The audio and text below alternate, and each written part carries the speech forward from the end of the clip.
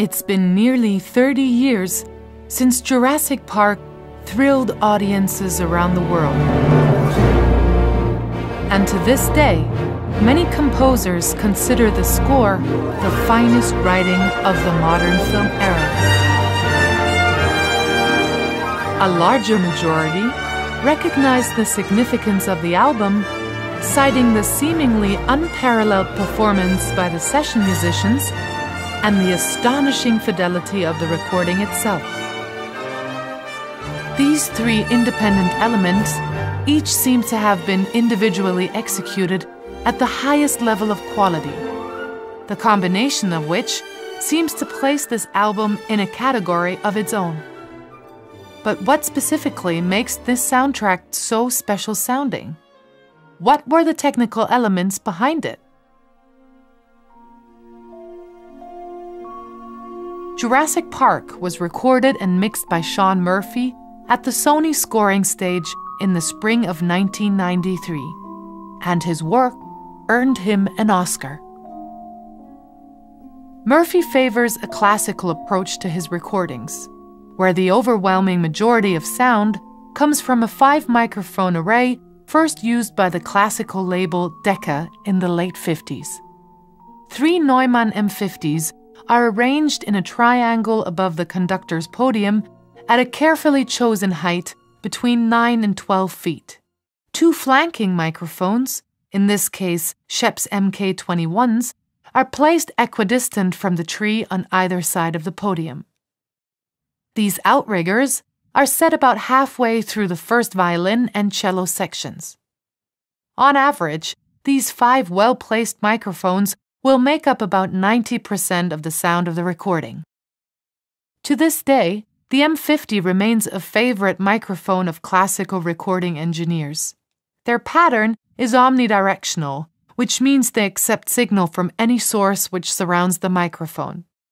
Where other microphones may reject signal from the sides or rear, these microphones prioritize all positions equally and are thus ideal room pickups. Each microphone seems to have a sort of unique acoustic footprint or a sonic signature of some sort. The M50s are renowned for their ability to provide an especially warm-sounding low end. These also reliably provide an accurate depth of field, creating a true image of the depth and width of the ensemble. Neumann only made around 500 of these remarkable microphones, and the current resale value starts at around $15,000 per unit. As with most technology of that era, they can be somewhat problematic and costly to maintain. Interestingly, both the 3 tree microphones and the 2 Schoeps outriggers were powered by Avalon preamps, specifically the MK2, a 2-channel preamp that is mostly retired from action. In fact, a Google search of these preamps leads to very few results. They are nearly completely forgotten from history. In modern times, Pueblo audio preamps are overwhelmingly found in use for the same task, and the Grace preamps before them. Both Grace and Pueblo aspire to have a completely transparent sonic footprint, providing only volume with no color. Avalon is not always considered a member of the transparent-sounding family. Many will consider the Avalon tone colored in a slightly glossy hi-fi way. Now, most engineers will agree that a preamp will color the sound proportionally less than the microphones do. But it is interesting to consider that at least part of the somewhat enchanting Jurassic Park sound came from these forgotten preamps. The wide cardioid Schoeps MK21s were used as the string booster microphones, also called outriggers or wides. Where a cardioid will listen primarily to what is placed directly in front of it and omnis all around them, the wide cardioid is somewhat in between the two. For a large ensemble, this has the effect of boosting the strings and widening the overall sound of the orchestra, hence their name, string boosters. Many times, They are also angled downward into the string section, so they may reject sounds coming from the brass and percussion. It is also a tradition that many contractors will sit their finest players closest to the podium, so it may be the case that the rear players are weaker to some extent, and one wouldn't want to hear them being especially featured. Now, while we are talking about strings for a moment, let's spend some time considering the orchestra size of Jurassic Park, for much depends not only on the quality of the players, but the quantity. The Jurassic Park String Ensemble consisted of 16 firsts, 14 seconds, 14 violas, 12 celli, and 8 basses, a remarkable size even by today's standards. Where many composers fantasize about the huge and brilliant brass writing in the score, it is only this robust string section that allows the brass to sound balanced in relation. With too few chairs in the strings, the brass and percussion easily overpower them, especially in higher dynamic writing. Remember that each element of a John Williams score sounds in the room, even the synthesizers via speakers next to the keyboardist. There is no striping or multi-tracking. This requires an immensely well-thought-out orchestration and a mindful engineer making sure nothing unwanted sticks out.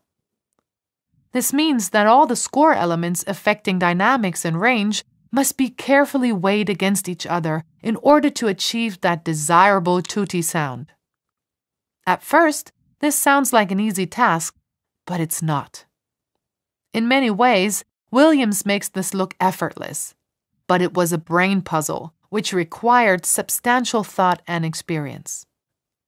Not only does the musical writing and notation need to be first-rate, the monitoring and adjustments given from the podium and booth must be first-rate as well. Both Williams and Murphy must have been carefully listening to this balance and actively addressing elements which stuck out or were underpowered. As evidence of this, let's listen first to a segment of the original soundtrack.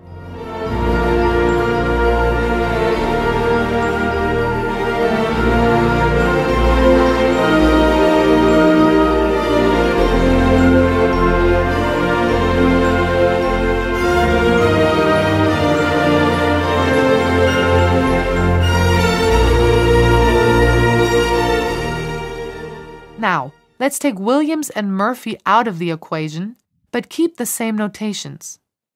This is an American recording made in Seattle with completely different personnel.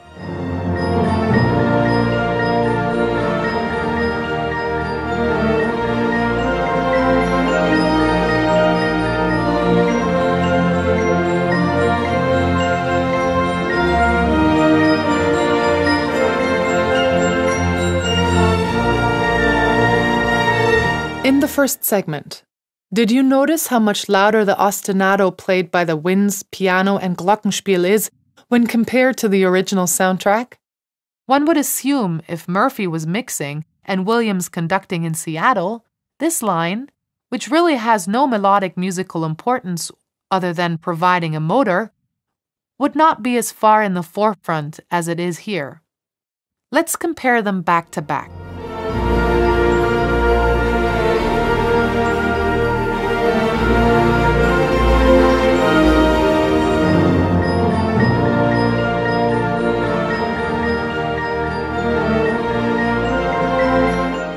This seems to suggest that both Williams and Murphy prefer a mix where the combination of instruments is uniform, especially high-ranged elements like flutes and glockenspiels.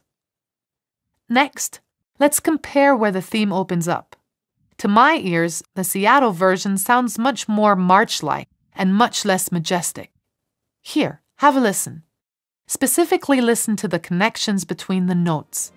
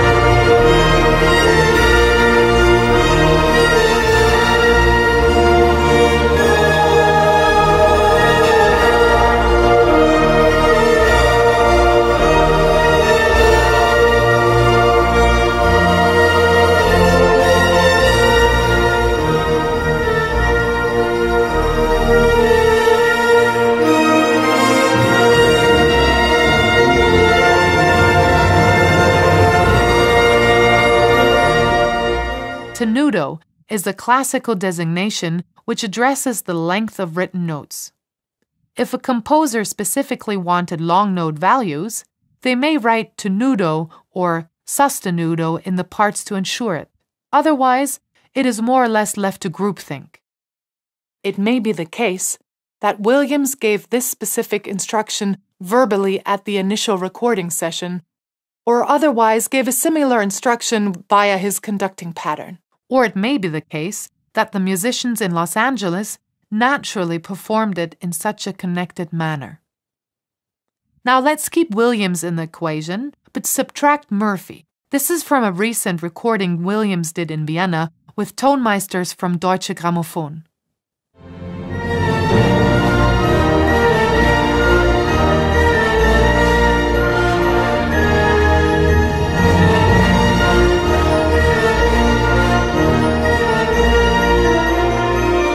Well, naturally and immediately, you hear more of the room sound, as this was recorded in a large classical hall, a much wetter environment than the Sony scoring stage.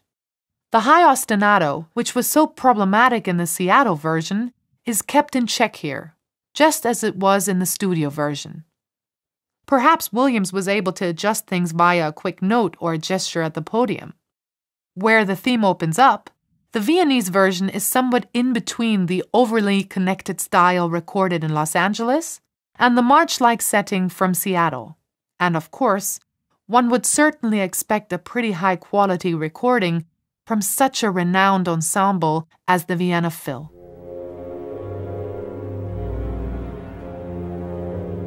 In addition to the Avalon preamps, Murphy used Avalon equalizers on the Jurassic Park soundtrack and other scores of the age.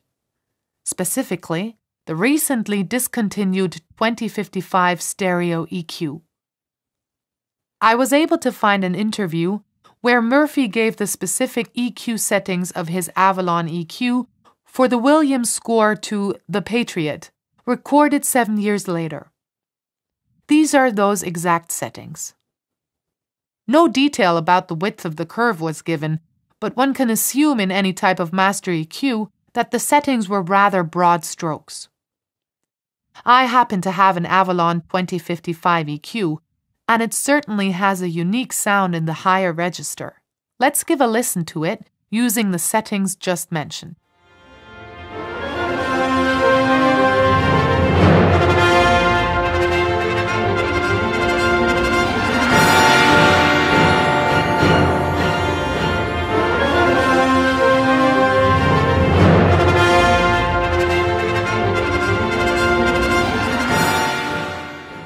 One of the hallmarks of the original album sound is the Sony scoring stage, which has a somewhat dry but dense sound to it. It is a much drier sound than the Abbey Road Studio one, where Williams has recorded nearly all of his London scores. Murphy has often spoken about using a two-reverb approach, where one of the reverbs provides an overall tail for the entire ensemble, and the second, shorter reverb fills the gaps in between the microphones, especially the spot microphones. According to my research, the Lexicon 480 L digital reverb was used by Murphy on this score. He has mentioned that he specifically likes the large hall and medium random hall presets, so one would assume this setting was used verbatim, or at least as a starting point. Universal Audio makes a Lexicon-certified plugin of this vintage reverb unit. Let's give a listen to the sound of this large hall patch using the UAD plugin.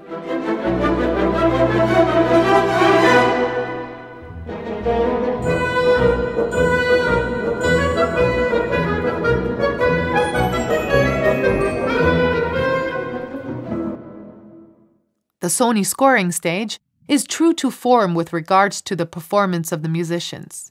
There is no upper balcony to play with or modular ceiling like there is at Air Lyndhurst. There are no rotating side panels like there are at Skywalker or Capitol Records.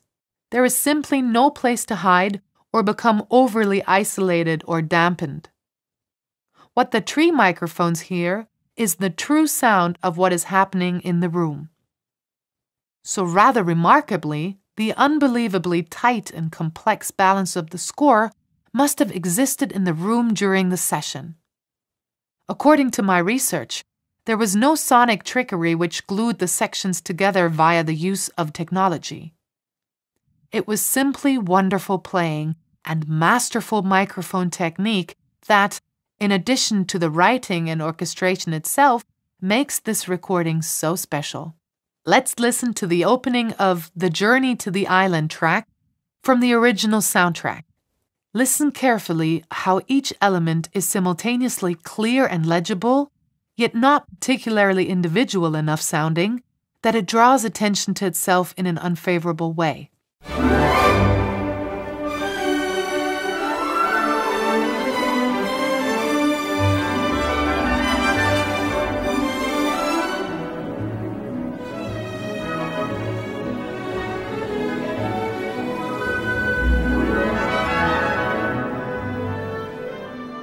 Achieving not only individual clarity, but overall unity is the telltale sign of an enlightened orchestral recording. It is also remarkably hard to achieve, especially in a pickup group such as this orchestra.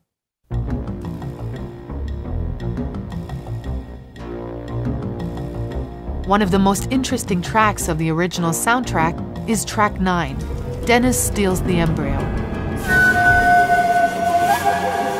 Here, a breathy shakuhachi, a Japanese bamboo flute, is used to exotically accent the part where the villain steals the precious DNA sequences of the dinosaurs.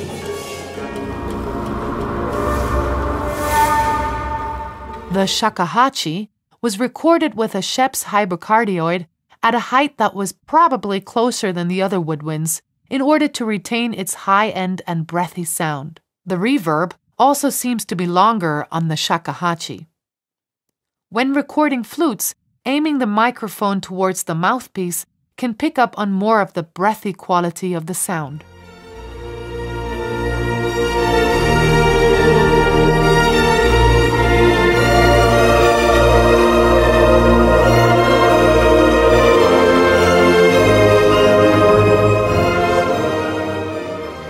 A few of the cues on the soundtrack employ the use of a 44-person choir, which was recorded using 2 Neumann 140 overall microphones, though it is certain that some of their sound came from the overall Decca Tree microphones.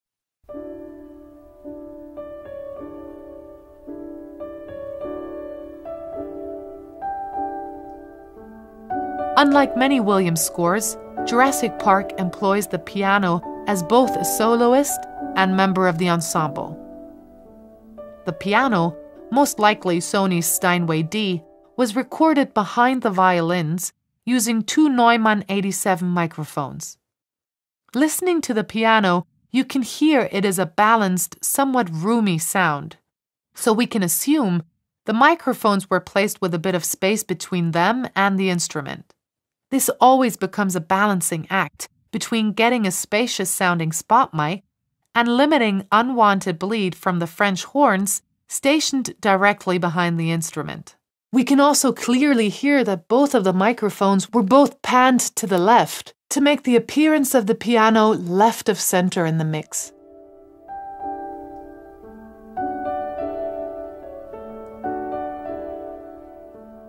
And this would be where it was actually seated in the room. Just because a stereo microphone system was employed doesn't by default mean the panning has to be far left and far right for the microphones. Additionally, just because a microphone was rigged doesn't mean it has to make it to the final mix. If you are happy with just the overall tree sound, know that a majority of fantastic classical recordings were made just using this approach. Murphy used 2 Schoeps 33s as surround microphones, sometimes called ambient microphones. Quite often, these are placed on very tall stands in the furthest corner of the front of the room.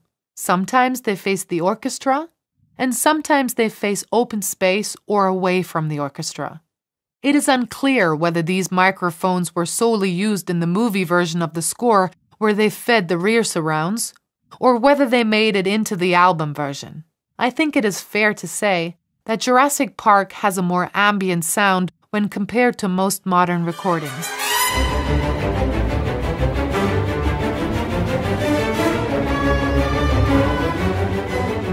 Remarkably, this score was recorded in just 8 days, starting in March of '93.